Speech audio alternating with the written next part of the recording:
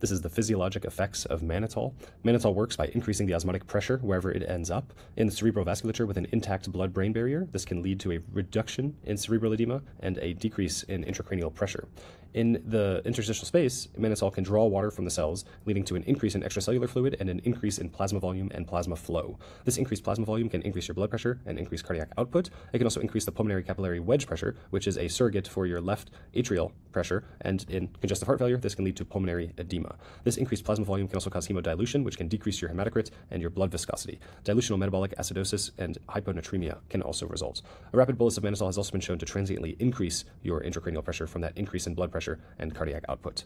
Increased osmotic pressure in the kidney, specifically in the proximal tubule and the loop of Henle, can decrease your water reabsorption in the kidney. This, in addition to the increased renal blood flow, can lead to a diuretic effect. With that diuresis comes excretion of many of your electrolytes, and you can also have hypovolemia, which in a net effect can decrease your cardiac output and blood pressure.